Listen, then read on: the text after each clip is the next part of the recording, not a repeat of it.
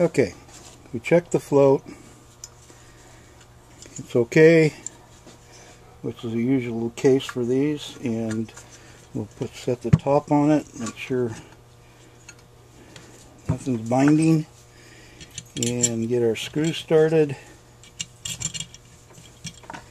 The long ones go in around here.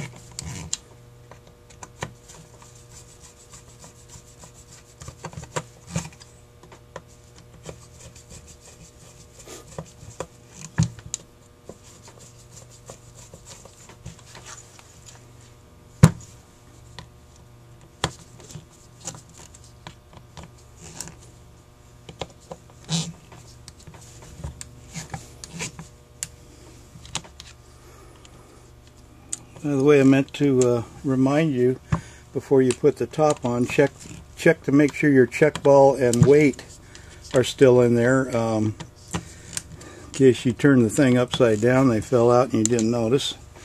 You want to do that. And also when you're adjusting the, or excuse me, if you have any stumble when you press on the gas, which is indicative of an accelerator pump problem, and you've replaced the accelerator pump, then your metering rod adjustment could be part of the problem there. So let's put the idle mixture screw in. I buffed it out, and a lot of times when I buff it, any black marks are gone, so I know if it's a black mark or a worn groove in it. And if it's got a worn groove, replace it. And here it is. So the directions say to gently seat this, and then turn out the number of turns you recorded when you disassemble it, which I usually don't do. I just turn it out a couple of turns. That's enough to get started until you start it and can adjust it on the car. Alright, so we got one linkage left, the choke linkage here. Let's see, this goes this way. The clip goes on the top part. I'll probably put the bottom on first. Let's see.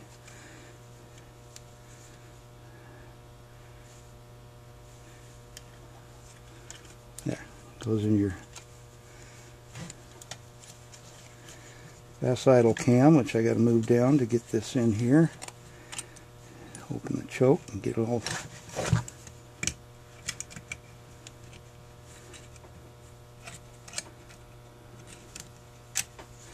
There we go.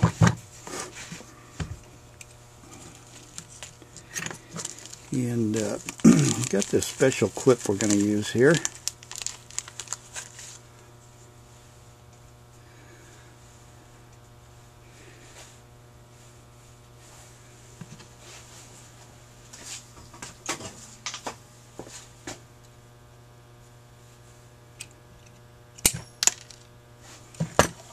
Yeah, where she stopped, nobody knows.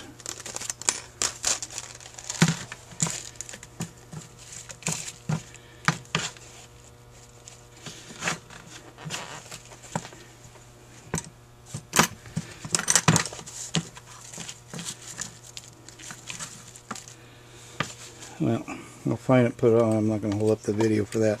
Anyway, put a clip in there.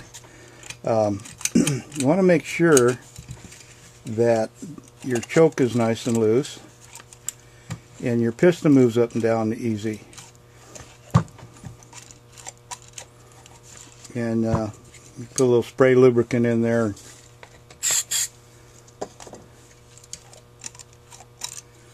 Help it out a little. You don't want anything binding when you put the choke on. Okay, so that's not going to stay on. But you seen how it went. Maybe you didn't. Let me do that one more time here. Goes down into the fast idle cam like that.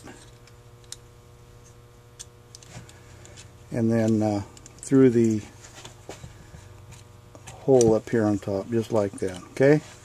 So when the choke closes, the fast idle cam is going to push the accelerator out. Alright, so there we go.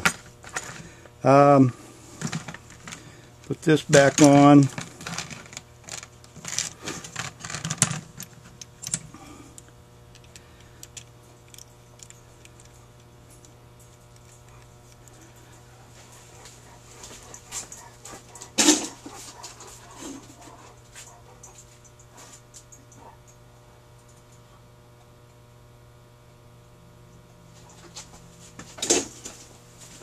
Check my picture to see if it was the Phillips screw, which it is.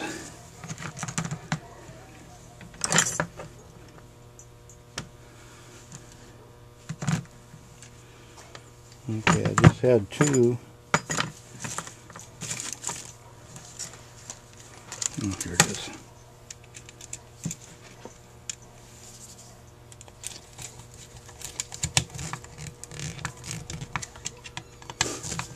Now, I want to point out something on these YFAs. They are terrible about these cleanout plugs coming loose. So when you get this thing started, see there's one there. These things will come loose and leak. Where's another one? So just be aware of that when you start it. Check them real close. If you get one that leaks, you can try and pull it out and put some epoxy in it.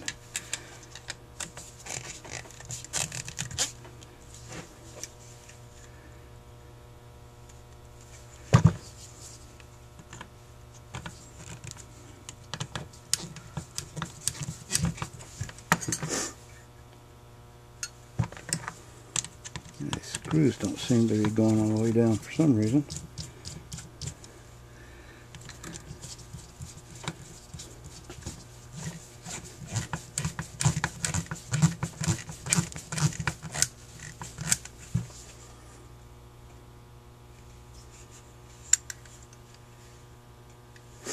Okay.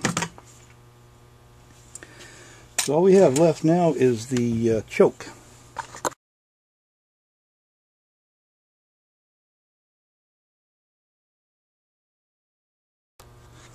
Okay, let's put the choke together. Put the gasket on there.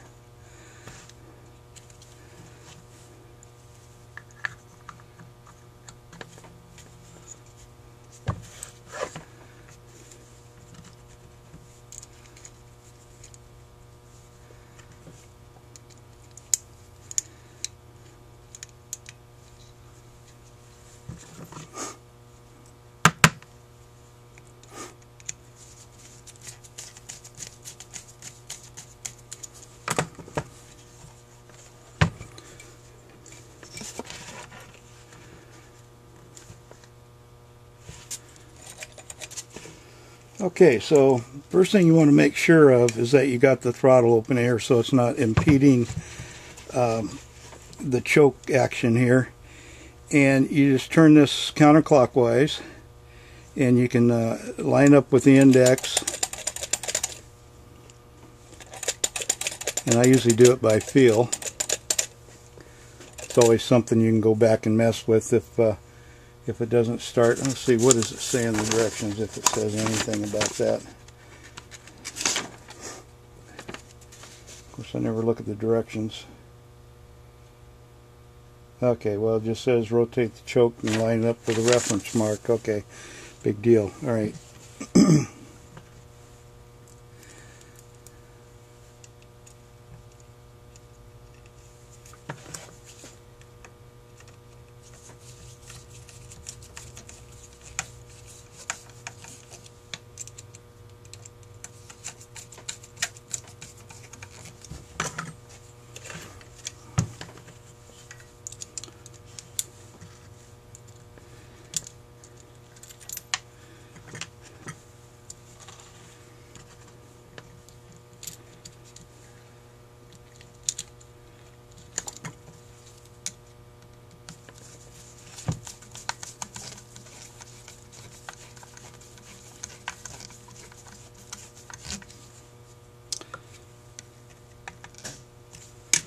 Alright, so there we go.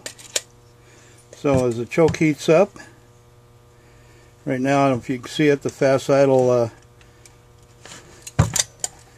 cam is, you see how it's going to change the speed. Alright, so you're, when you open it, it opens up the, it moves the fast idle cam. Okay, now adjust the idle a little bit up. I had it turned all the way out.